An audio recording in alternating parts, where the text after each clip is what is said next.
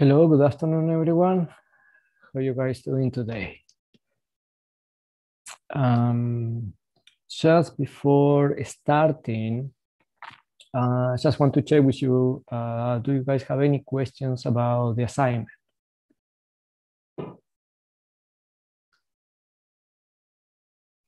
Just checking if you have any comments in the chat.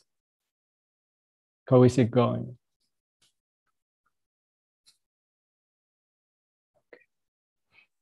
So Sina, for question 1C, are we only supposed to use two if statements? Are loops not allowed? Okay, let me remember because I don't remember from the top of my head what was part 1C. So 1C,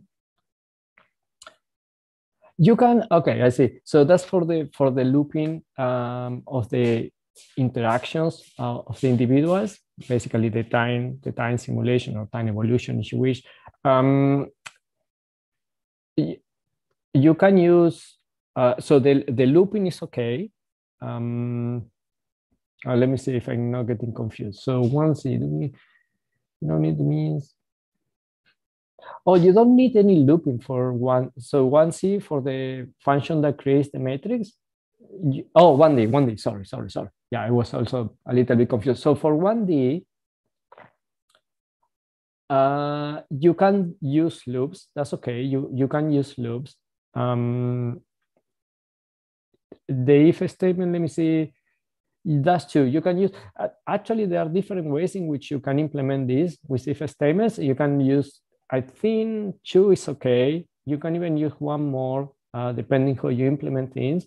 But you can use if statements and you can use loops. You can also, there is a very elegant solution, which is not the one I'm really asking for here. But if you do a very abstraction layer of the problem, you can convert this problem into basically a linear algebra problem with all matrix manipulation. I'm not going there here. The for loop is okay. You can use also one of the apply functions that we discussed last time. So I would say there is some freedom in how you implement this part. If you have any concrete, bottleneck or something that is stopping you from doing that, just let me know. I can comment more on that. But because there are different ways in you can implement this part and part. Well, part 1E is very straightforward, but part 1D you can do in different ways. But yes, you can use a for loop, you can use and you can use a couple of if statements. That's okay too. And some people, if they feel like going into the math representation of the problem, you can also use no for loop whatsoever, and I believe not if statement needed. But that will be the two streams basically, and solutions within that. Not sure if that answer your question. Okay. Any other questions? All right.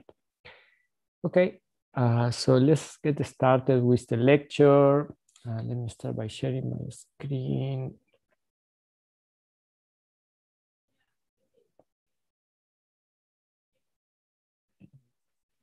So I think this is the last part we saw last class. Any questions about these apply functions?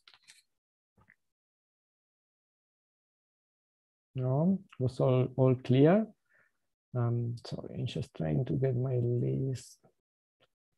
There we go. So, so the next topic, if you guys don't have any questions about this, is statistical modeling and how to do this in R. And I mentioned this, I had a wrap-up slide at the end of this batch of slides.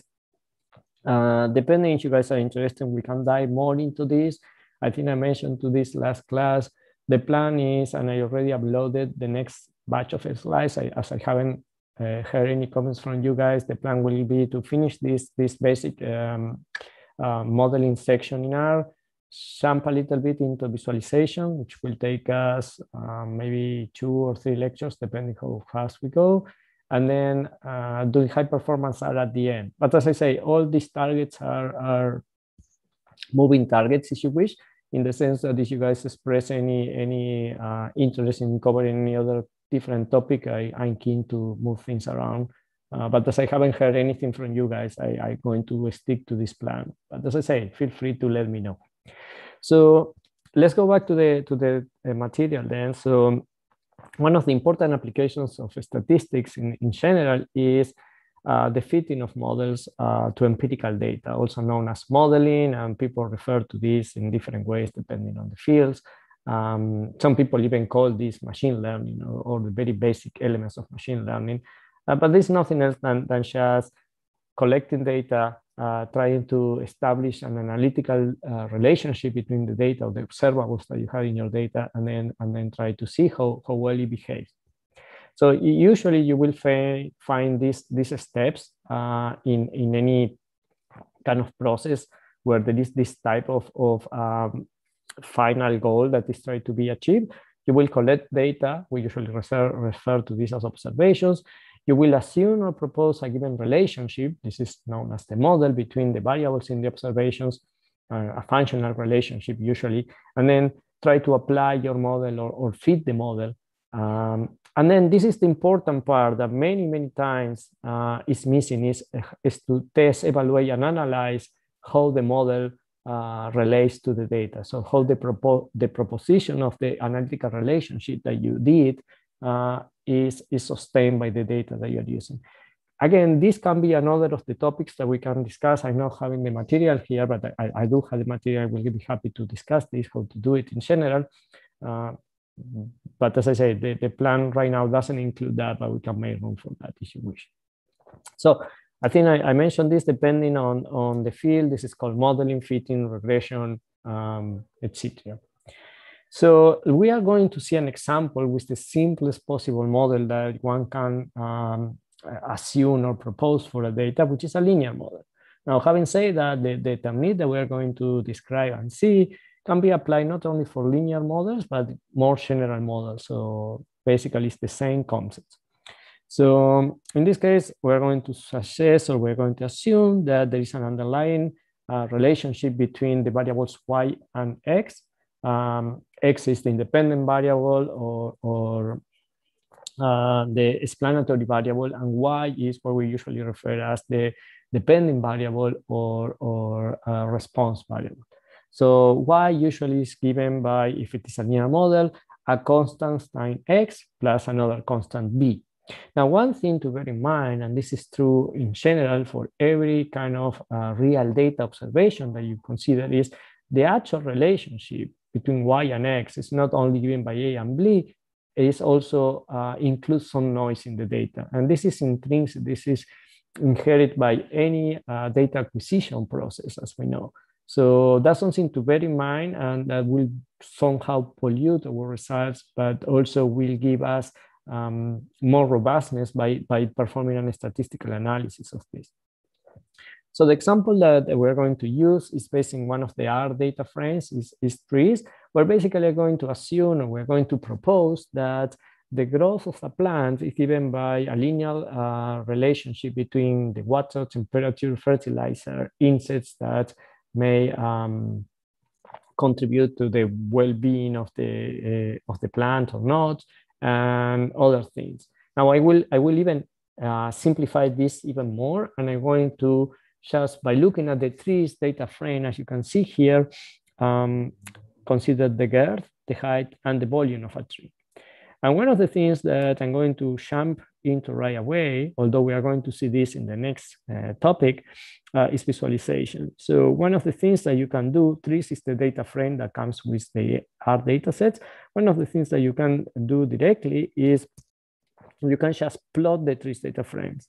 And what I will generate is this kind of representation on the right upper part of the slide.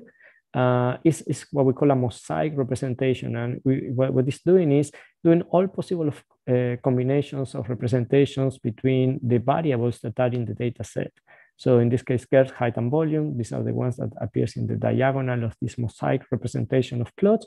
And then what you get here is on the horizontal axis, the girth, and then on the vertical axis, the height. So this plot is height versus girth. Now here, you get volume versus girth. And here you get volume versus height. And same thing on the top part. So this is basically the same plot, but with the axis reversed. So this is, in this case, it's volume versus girth. Instead of being girth versus volume, you just revert the y and x axis. Similarly, here you get girth versus height instead of height versus girth. And here you get volume versus height. So it's the same plots that are basically symmetrized with respect to the diagonal. There's a very quick and nice way of visualizing the trends that you have in your variables. And for instance, it's very easy to spot where there may be a linear trend between these variables. So for instance, I'm going to pick girth and volume. So I will say, okay, I want to look at this plot. I will focus on this plot, volume versus girth.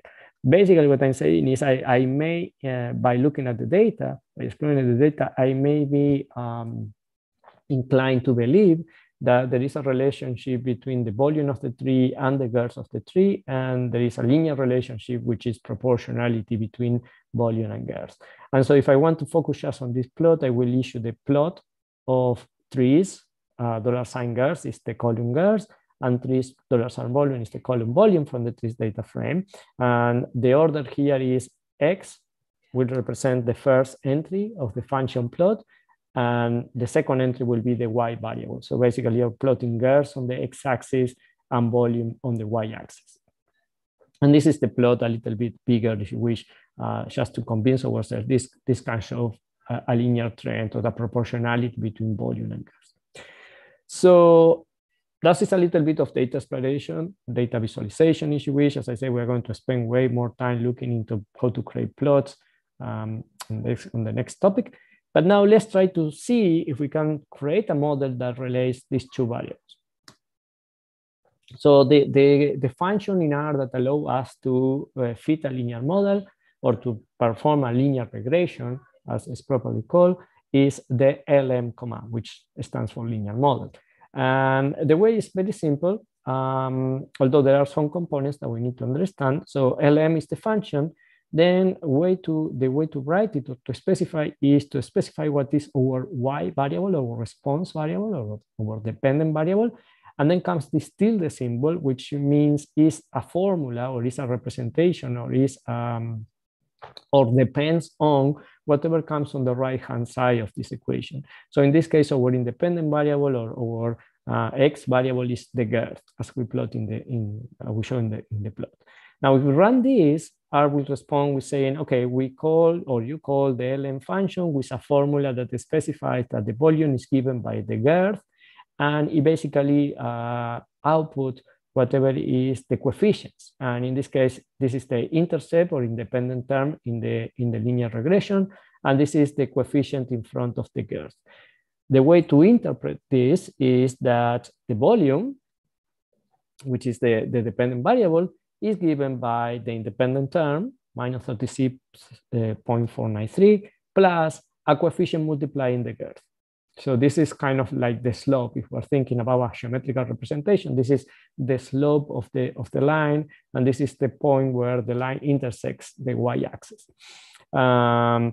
Similarly, in the same command, the same result you will have obtained, and some people prefer this notation to using the ln command, specifying just the name of the columns, volume as a function of girth, and then where the data is coming from. Data equal the data frame where the data comes from. Okay, so very straightforward, very simple to implement a linear model in R with a given data set. Now, a better way to do this, and I'll show you in a second why, is to, instead of just running the ln command, is run the ln command, but assign it to a variable. And in this way, if you do that, it's the same command as we ran before, but now it's assigned to a variable. Now, if I want to see the results, I just can print M, which is the model that we just created, and then it will give you the same information. But now, more interestingly, I can apply functions to M, which is a variable of type model, because it's the result of the lem function. And I can ask for the coefficients of M. And the coefficients of N, as we just saw before, are the independent term, minus 36 point something, and the girth 5 point something. Why this is useful? Because now we can use this, which is encapsulated in the variable associated to the model, to predict new values according to the model. So for doing that, so coef of m, as I showed you, has the two coefficients. What we are going to use is this percentage star percentage operator. We saw this one when we discussed about some of the linear algebra capabilities of R, some of the matrix vector multiplication features of R. And this is nothing else than the dot product or the inner product. It basically takes two vectors. It takes a vector X and a vector Y, multiply component by component, and then add these two. So what is happening here is it takes the two coefficients, the independent term and the slope of the line, multiplies the independent term by 1, and then multiply the slope by a given number, and they add them together. This is nothing else than evaluating the model in the value where X is equal to 15.12, or in other words, where the girth of the tree is 15.12, and in that way you can predict, you can evaluate which is the volume that a tree with a given girth will have. Just to convince yourself about this, or what I'm saying, or to try to digest this a little more, just try to run what is coef of m inner product of 1, 0, and coef of m inner product of 0, 1. This, if you follow the math, basically will tell you, okay, this first term will give me the independent term because the intercept is multiplied by 1, the girth is multiplied by 0. When I add them together, I just get the intercept. This other term, when I multiply 0 by the intercept, gives me 0. When I multiply 1 by the girth, give me the value of the girth, of the slope of the line. Then I'm getting just the value of the slope. Okay. So a little bit of math, of getting used to this. But this way we can evaluate, we can predict what is the volume of a tree under the assumption of the linear model that we created for a given tree of a given girth. Okay, any questions about this?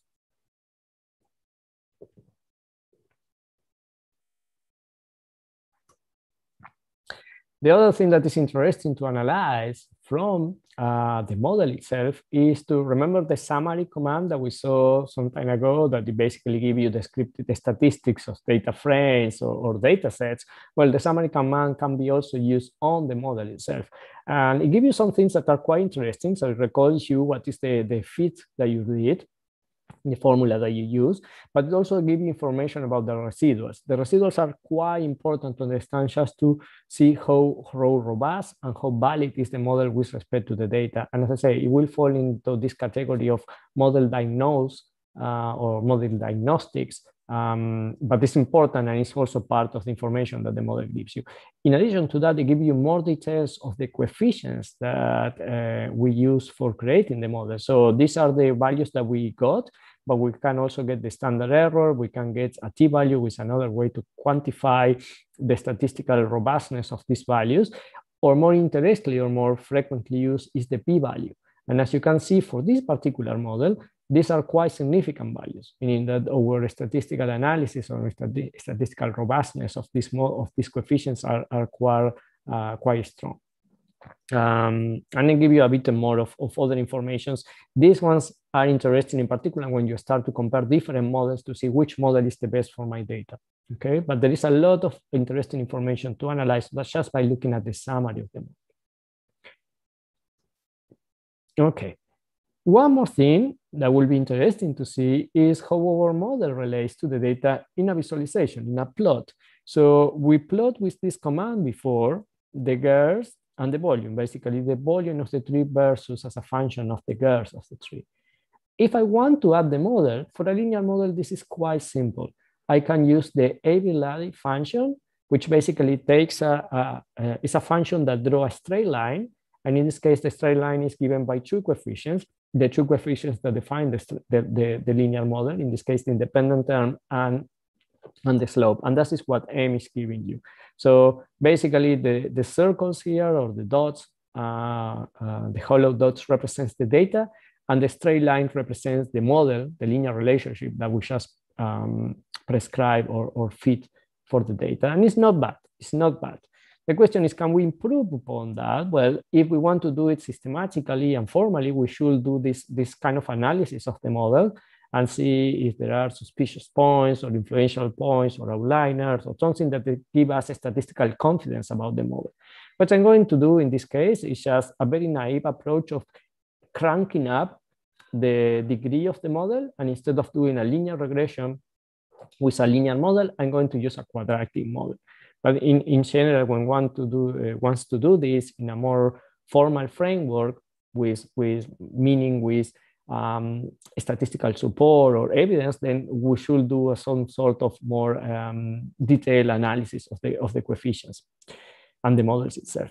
But for the sake of showing how you will do it, let's propose, or let's assume that we want to try a quadratic model for the girth plus a linear contribution. So in other words, our generalization from the first model or linear model is the volume, which was before given by a constant times the girth plus another constant. Now it's going to be given by a constant times contributions of girth to the power of 2 squared plus the previous dependency that we have.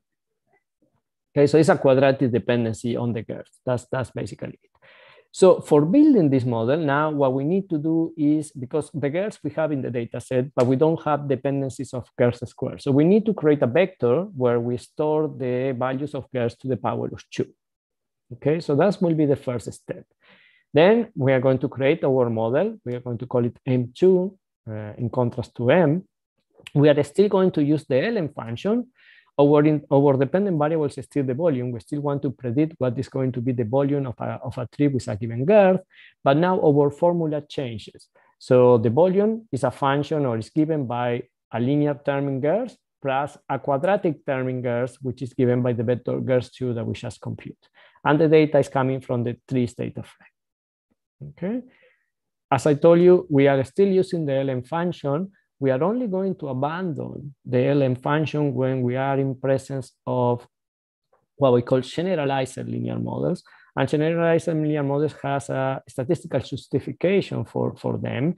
It's not that we want to do a function that is not linear or not polynomial or not quadratic. It's when we have evidence that the assumptions that the linear regression method used underneath to compute the coefficients of our fits do not hold. Okay, and as I said, this falls into the topic of model-like nodes, but I just want to let you know there is another function called GLM that is for generalized linear models. Now, if we consider the coefficients now of the model M2 that we just created, now we can see that there is the intercept, which is the independent term C in this case of the equation, the coefficient in front of the linear term B, and then girth2 represents the coefficient in front of the quadratic term of the model. And one thing that I invite you to do, I'm not showing the plots here, is to do plot of the model. If you do plot of the model, you're going to see some of this family of plots that are used to identify or to qualify the quality of the model with respect to the data. Things like the residuals, QQ plots, those kind of things. Again, we'll be happy to add this material to a future lecture if you guys are interested, but just to let you know. Now, the other thing we would like to do is to create this plot that I'm showing you here, which is the data, the linear model, and the quadratic model represented in red, okay? And so we can compare and see which one, at least visually, is more appealing. So we did this in the previous slide. We plot the data, we add the linear model. Adding the quadratic model, unfortunately, is not as easy as adding the linear model to the plot. So we need to do some data manipulation and data generation for doing that. So there are two distinct ways, alternative ways of doing that. I show you one first and I show you another after, but these ones that are separated with this horizontal line they achieve the same thing. They represent the quadratic model, so you don't need to do both. You just pick one, and I tell you which one which one has each features or different features from each other. So the first one is to create a new grid of values for the x-axis. So xx is going to be a vector that starts at the minimum value of the data for the girths, goes up to the maximum, to this point in X, and then we populate or we generate uniformly on uniform values between the minimum and the maximum with as many points as data points we have. So the idea here is we just take the minimum, the maximum of the range in X, and then we say we want, I don't know, 20 points, whatever number of points, length gives you how many points, and you generate that uniform. Okay, so we generate a grid X, XX in this case, and with that, we evaluate in the same way as we did before. So I'm using the coefficients from the model. This is another way. Instead of using the coef function, I can do M2 $coef. There is a lot of information encapsulated in the model, by the way. This is one of the ways that you can do it, or you can use the coef M2 function, whatever you prefer. Then we use our dots or inner product operator. And then, because now we have three terms, we can just not do C1 and then the X. We need to do 1X and the X squared. And that's exactly what we are doing. And we are using a row bind. So it's going to be a row vector. So the inner product works properly. You have a column vector and a row vector. So you do once, it's going to be propagated as many elements the vector has with ones. The second one is X. In this case, is just going to be the range of values that we generated. And the third one, the third element in the vector is going to be the X squared. Okay, so the power of 2 of these quantities. After we compute YY, that is the evaluation of the model in this new grid, in these new values in X. We just use the lines command. The lines command creates a line given by the coordinates X and Y. And then we say that the line width is 2, so it's a little bit thicker than the default width. And then the color is 2, and that's why it's red. So this is one way of adding the quadratic model to our plot. An alternative way is to use directly the values provided by the girth. So I'm going to perform exactly the same operation as I did here. I'm going to call this YM2 just to distinguish from YY. And I'm going to say N2 coefficients, inner product, and then R bind, the 1 for the independent term. The linear term is given by the values of the girth, and the linear and the coefficients, the quadratic coefficients of the X is given by the girth square. I could have used girth 2 as well here, doesn't really matter. Okay, but that's the same computation.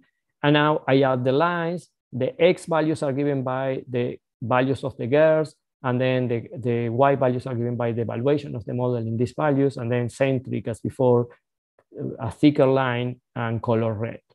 Okay, the difference between these two, and as I say, you do one or the other, you don't need to do both, is that in this case, if your function is not smooth, you get a smoother look of the curve because your points where the function is evaluated are uniformly distributed between the minimum and the maximum. In this second part, which has one less step as you don't generate this artificial XX grid for X, it just takes the coordinates of the girth and evaluates the model there. In this case, you won't notice much difference because the quadratic representation of the curve is not so complicated or irregular. So you basically get the same, but for functions that are a little bit more irregular, then the second part or the first approach in this case give you a little bit of a smoother look. Okay. Any questions about this?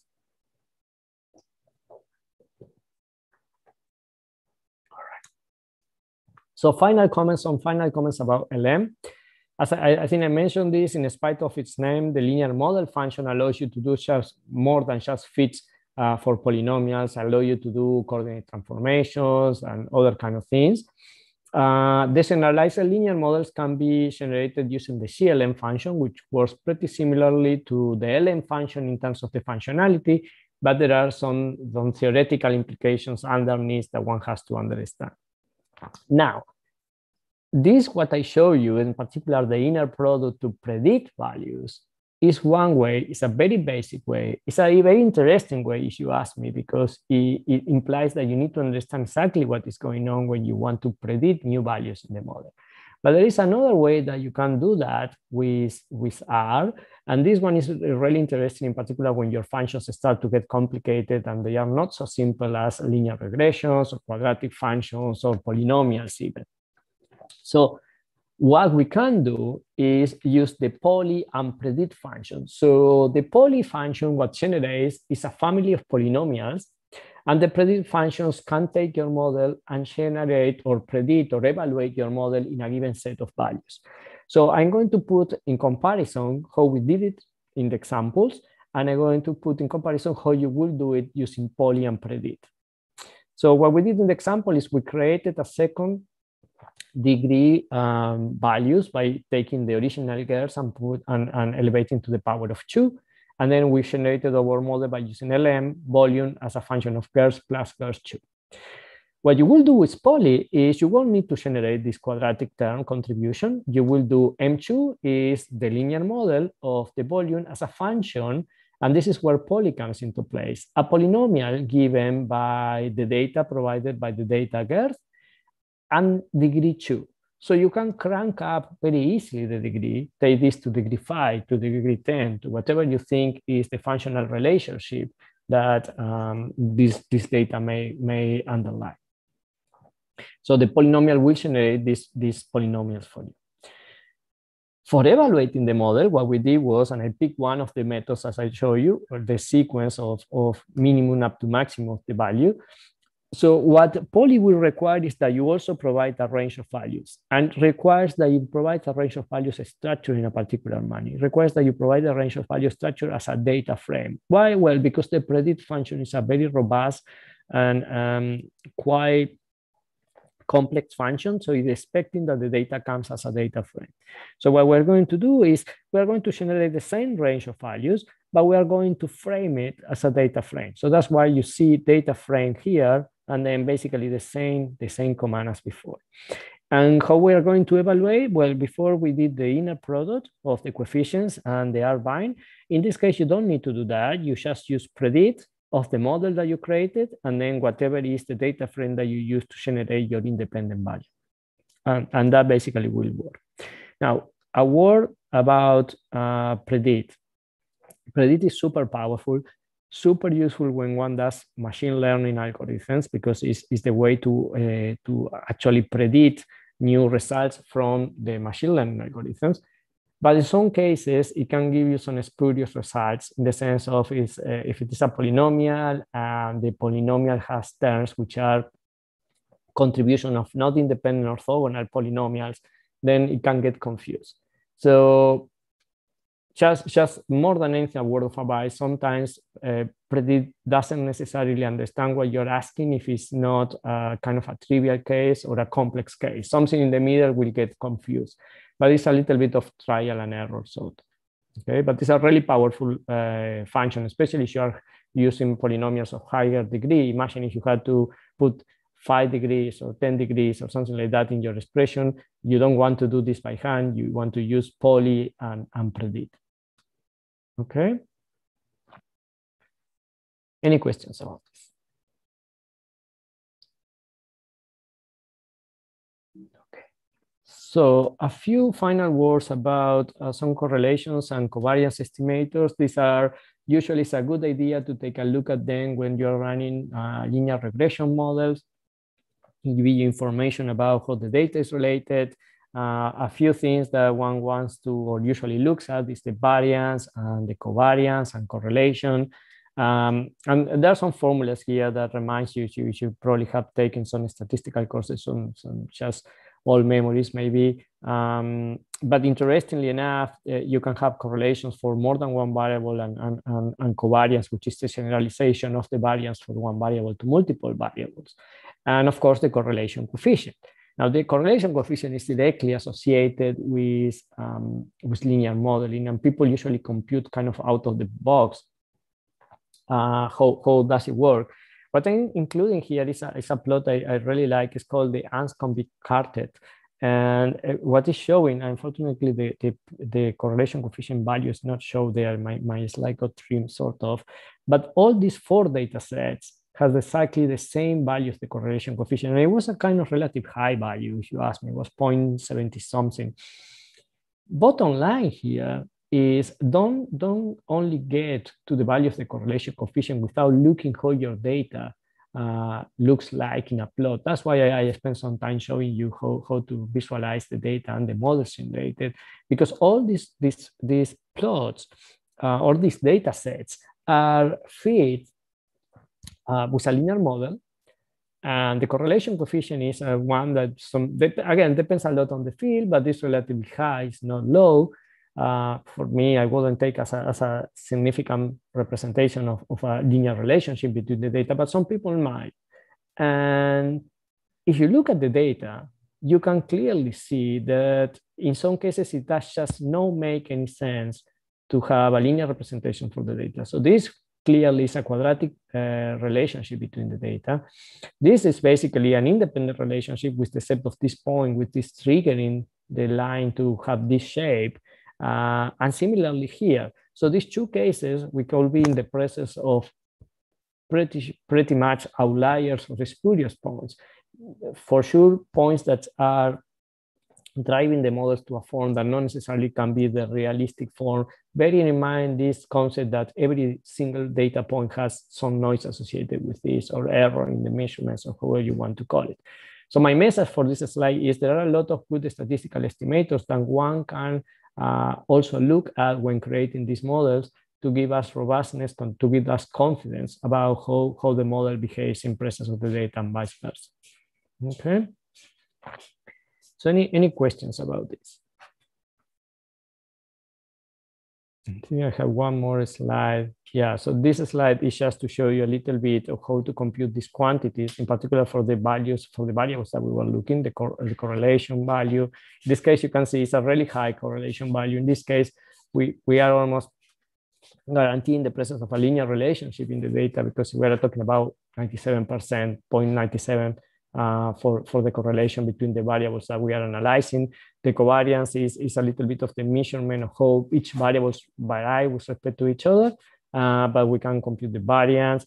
And interestingly, we can also compute the standard deviation. We can also demonstrate that the square root of the variance is nothing else than the standard deviation, numerical in this case, by looking at the data, asking this question. Okay, and there are a lot of other things that you can do with the core function. It can be used actually to run correlation tests if you wish. Okay.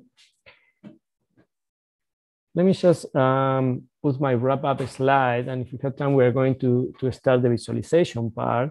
As I told you, this part, what we did in this slides was not even scratching the tip of the iceberg of statistics. There are a lot of things that we can still cover. And again, depending on your interest, we could do it. Model diagnostics and validation is a very important one, if you ask me. Regression and more general models, including the GLM function, hypothesis testing, power analysis, machine learning, including classification algorithms. That can be something interesting. Monte Carlo techniques, you have been exploring a little bit of this in the current assignment. And then statistical paradoxes, something like I was describing about Anscombe quartet, or this well-known Simpson amalgamation paradox effect. All those things are quite relevant to the statistical analysis, and then one has to be aware when performing this study. Okay, so any questions about this?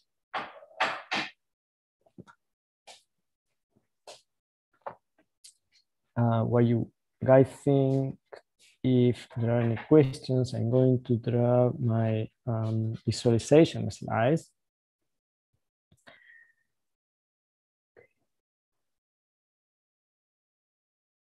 So that you guys can still see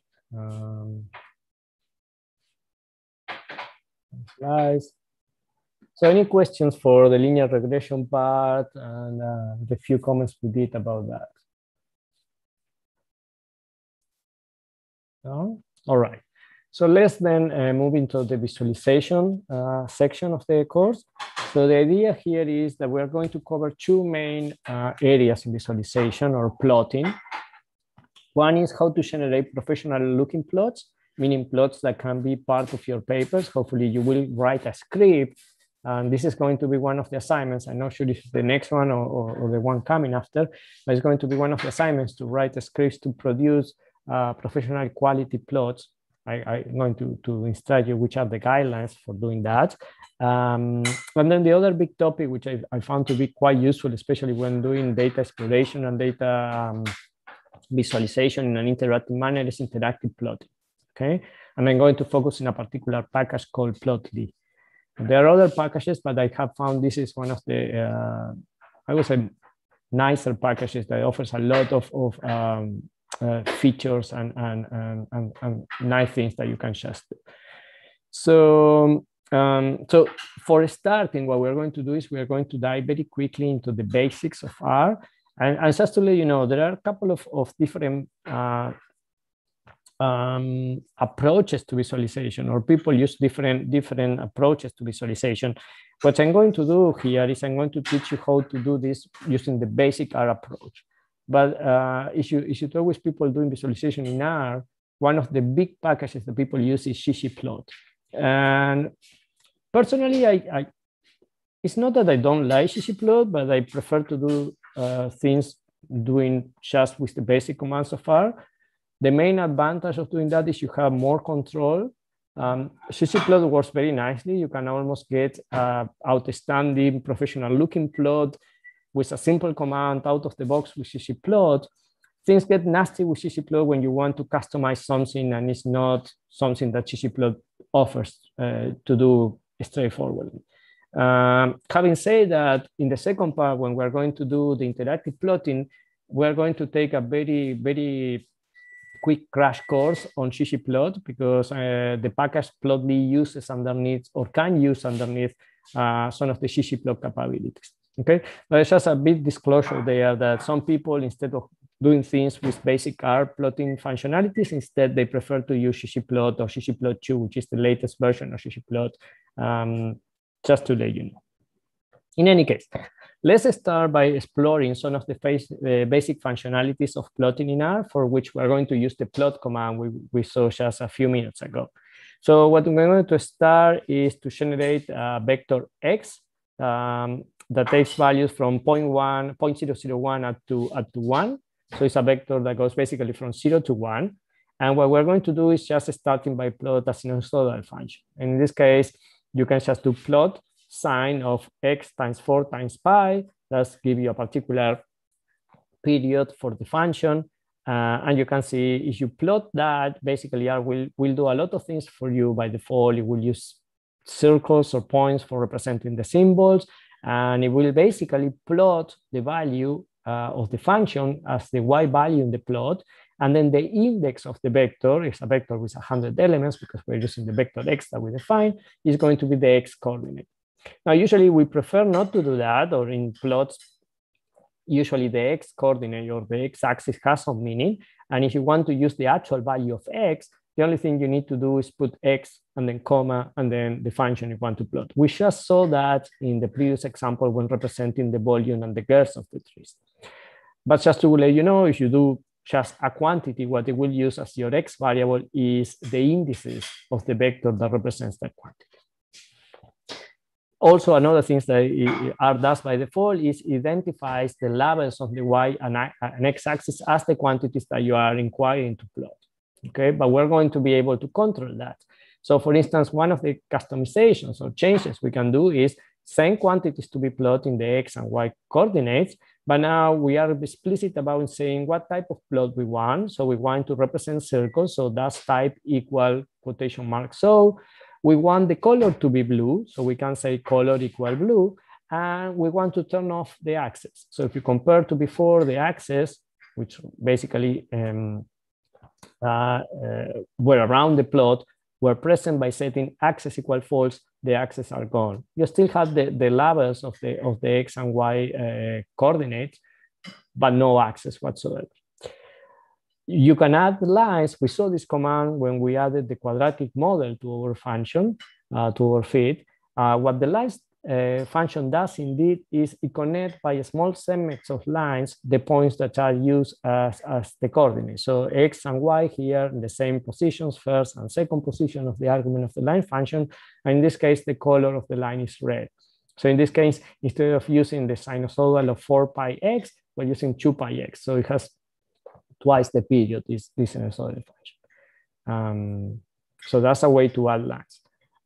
If we want to change the access names, what we can do is title. We use the title function, and then we can do X labels, and then say, okay, this is time in seconds, or Y label, or a main title as well. So the title function allows you to control the titles on the coordinates X and Y, but also on the main plot as well. So some comments about the plot function. Some of them I mentioned already. If one of the arguments is not specified, then it takes the X quantities to be the indices of the vector. One thing that you will notice, though, is every time you run the single plot function, it will override the previous graph. So if we want to turn off that feature, basically we want to overlap plots, we need to use also the command par, which allow us to control a lot of the parameters in the graphical representation of the figures and say new equal true. So before running the second plot command, if we want to overlap plots, we run par new equal true, and then the plots are going to be overlapped. You can also use the lines command. It's something that is feasible, that the lines command actually will add a line to a previous existing plot. As a matter of fact, if you just use lines by default and there is no plot created before, it won't work. It will tell you that it needs a previous existence of a plot in order to be able to draw the line. Okay. If you want to customize the axis, as I was showing before, you can use annotations equal fall, and then combine that with title X label equal whatever is the title of your X label or your Y label. Another useful command, especially if you want to have multiple representations in multiple windows at the same time, is device.new. So device.new, if you issue the command device.new, it will pop up a new graphical window where you can start to plot new quantities if you wish. The par new equal true, I already mentioned. You can also control the type of fonts that your plot use. This can be useful or interesting for some people when producing plots for a particular journal, for instance. You can control the formats of the text. The default is equal to 1 and is normal fonts. 2 is bold fonts. 3 is italic fonts, and 4 is bold or italic fonts. Par annotation equal false. Basically, don't annotate the plot. And then this is a way to create subplots. So if you want to create kind of 2x2 plots or insets, par mfrow is the one that we want to use. We're going to see some examples. The other thing that is very important from par is the margins, how to control the margins of the plot so that the amount of white space surrounding the plot is minimized. That's something you want to do. That's something that is going to be part of the professional looking control of the plots that we're going to be doing. So let's see some example. Oh, one more thing. So I mentioned this device.new function that opens a new graphical window. Well, there is a few of these device.dot functions. Device.list lists the graphical devices, meaning the graphical windows that you have open in case that you have multiple. Device.car identify which is the current one. So the graphic windows will be identified with numbers. So tell you which is the one that your plot is going to be appearing. Device.off basically turn off one graphical device. By default, it turns off the current one, but you can, let's say that we are in current equal 3, and you want to turn off the 0, then you can do device.off 0, or something like that. Device.next goes to the next. Let's say that we had 10 windows and we set to 1. So next and previous circulates back and forth that list of windows. These are the basic ways to control graphical windows. They are not tied to any operating system, but depending on the operating system, meaning if you're using R in Unix, Mac OS, or Windows, there are some special functions. For Unix is X11, for Mac OS is Quartz, and for Windows is Windows, that in some cases give you additional functionalities. Now, my word of warning here is these sometimes are nice to use. For instance, if you launch your Windows in Mac OS with Quartz, you have some additional features by pressing command left and right arrow that allow you to circulate between previous plots, but that won't work if you are using R in Windows or in Unix. So bottom line is you gain some functionalities by using a specific graphics commands like X11 quartz or Windows for a particular operating system, but it makes your code not portable to other operating systems. Meaning you're developing in Mac OS, this may work for you, but if you give your code to a colleague running on Windows, those functionalities won't work. Actually, the quartz command will fail. Okay, so bear in mind, because sometimes you see those features, some people like to use it because, as I say, you get extra features in the graphical representation, but they are not portable. So I will suggest to stick to the dep.dot commands that are homogeneous across the operating systems. So let's take a quick look at some of the things I mentioned, in particular with the subplots. We're still using our vector between 0.001 and 1. And what we're going to do now, by issuing the command par mfrow c22, C creates a vector, basically saying, I want a representation of 2 by 2, basically 4 slots in my graphical window. We are going to create 4 subplots, 4 slots. You can think of a matrix representation for this, a 2 by 2 matrix, a 2 by 2 slot representation of the plot. And if I issue a first command, similar to what we did before, now on the first quadrant of this 2 by 2 representation, we have the sinusoidal function. If I do another plot, very similar as we did before, another sinusoidal function, now I'm setting the type to be lines and not dots, the color to be purple, and the white label to say this is a sinusoidal wave. Now the plot goes to the next slot in the matrix representation of the 2 by 2 subplots.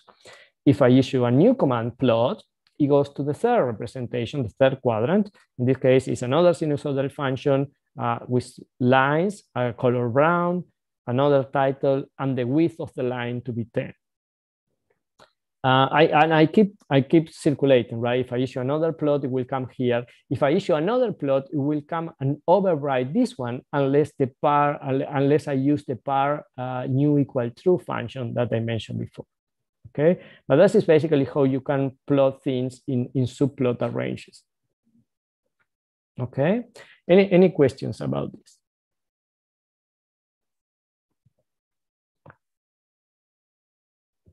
All right. I just want to finish with some basic things. R offers a lot, but a lot of different plots that will basically just work. Of course, they will require customization to have a professional looking aspect, but there are so many features, there are so many different types of plots that you can use, and some of them, or some of the ones that are not there, are provided by libraries. So visualization is a huge topic in R, and I'm going to just focus on the basics, but you are welcome to explore many other packages, even for your assignment, that can help you to represent your own data or data that is meaningful to you. So I'm going to grab one of the data sets that are brings just to demonstrate how to generate histograms and pie charts. So it's the air quality data. It's one of the defaults or built-in data sets. And histograms are super simple to create. I just use hist command. And then from the data, I'm going to look at the ozone levels of the air quality data set. And in this case, I just indicate the ozone column. Boom, I get a histogram with the frequency and the different quantities measured for the level of ozone. I can try to do a little bit more of analysis on this data set. For instance, classify the bad days when the level is greater than 20 or smaller, should say. Create a table. You saw this command when working on assignment 3. It's a frequency analysis tool. Basically, it will identify within the month. So the data set contains the level of ozone, but also the dates, and within the month, the bad days. So we are slicing only the dates that contain a level of ozone greater or smaller than even threshold. So that's my result. And as you can see now, I have indices corresponding to where the month with bad days were detected and the amount of them. Now, what we can also use is this month.name data set. Also, is a built-in data set like the latest data set that we saw before, where we can use the numbers of the results to identify the actual month. And you see where we're going with this. We can also create the counts from the table. So you may recall this kind of trick to basically get the numbers from that. and then use a pie chart to represent that. So the pie chart is nothing else than the bad month counts, where the labels are the actual name of the month, and the color is given by a particular palette that R has predefined for us. It has a different set of palettes, and we're indicating that we want as many colors in this palette as number of entries are in this table. But again, the pie chart is generated just with one single command. Similarly as the histogram, there is a little bit of data manipulation just to put this in context and make it a little bit meaningful. Okay, so this is an example of how to generate histograms and pie charts in a very straightforward. The box command, by the way, in case that you want it, I don't usually use this box command, but it can draw a box around the main plot in your graphical representation. Similarly, these are super useful and kind of very statistically driven type of plots are box plots and whiskers.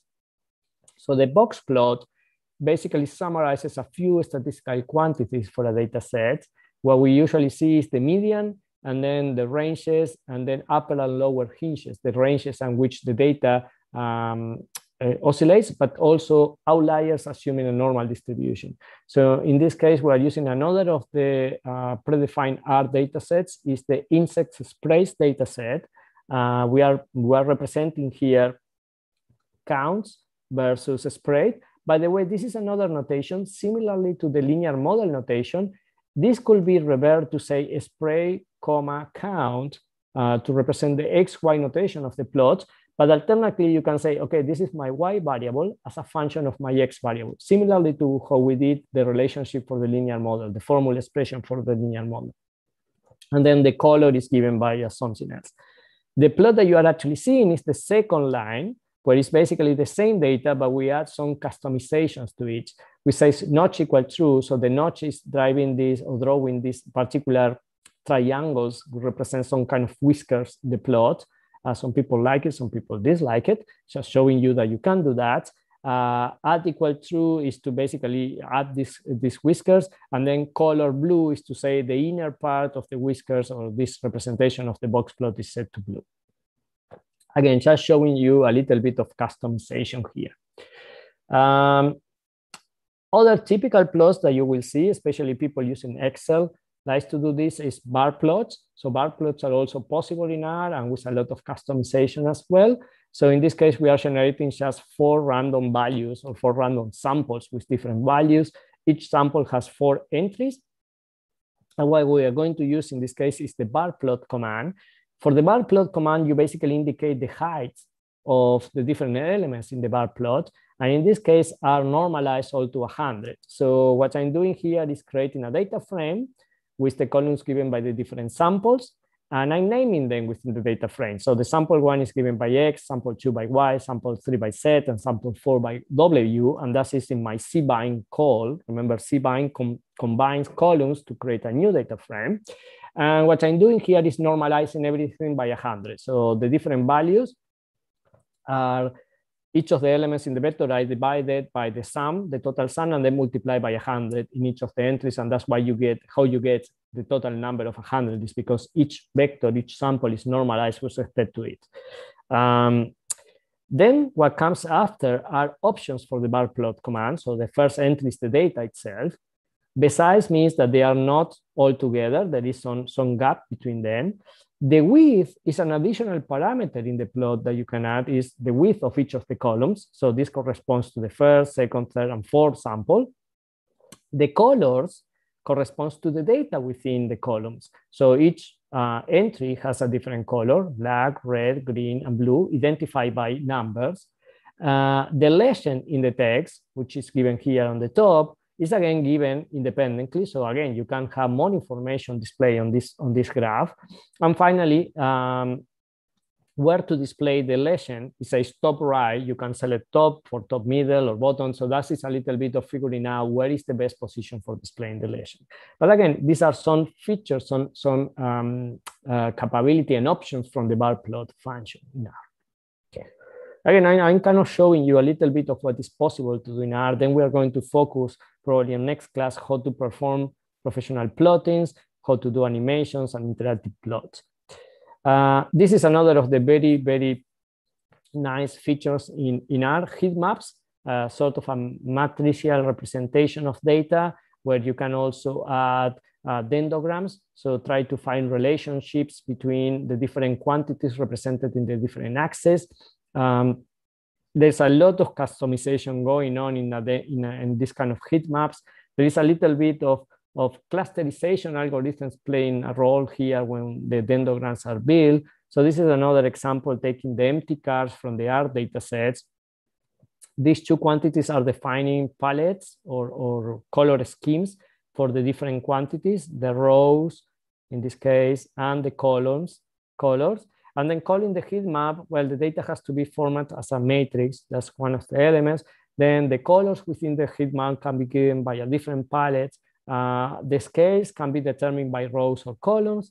And then there's a lot of selection on what quantities you want to display here and there, as well as the labels and the main title. Okay, but this is one of the big plots that is easy to do in R. Not much customization other than the one I'm showing here is allowed, but there are some additional packages like pheatmap or heatmap2, which allow you to go farther than this. Okay, I'm just letting you know because a lot of people is deeply interested in this kind of visualizations. So quick, let me see what we have for. So yes, let's finish with this. A quick summary of the commands that we saw: plot, lines, AB lines, histogram, bar plots, the pie chart, a strip chart we did. I didn't show you any example, but there's another available. Similarly with the dot chart, box plot we saw. Mosaic plots generates a plot similar to the one that we generated when the plot command and the data frame. So it's a kind of all versus all variables within the data frame. You can invoke that plot. Actually, the plot command calls the mosaic plot underneath to generate that kind of visualization.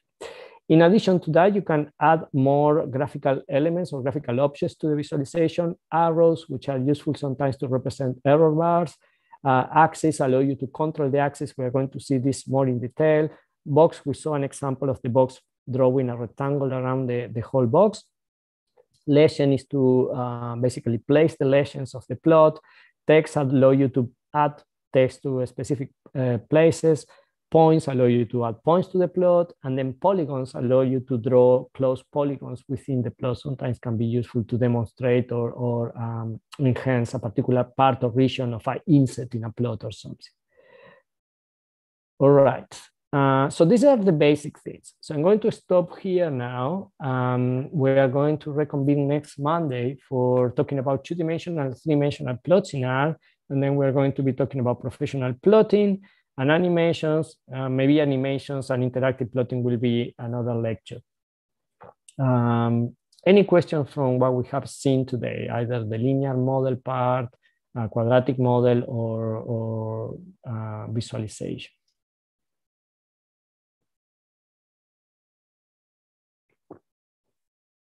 All right. So if you guys don't have any questions, if there are no questions about the assignment, just a reminder, we're having the office hours on Friday at 1 p.m. as well. And the due date for assignment 4 is a week from now. So next Monday, midnight. Okay, so if there are no questions, then we're going to stop now. And I'm going to see you either on Friday or next Monday. Okay. All right. Okay. Have a good one, everyone.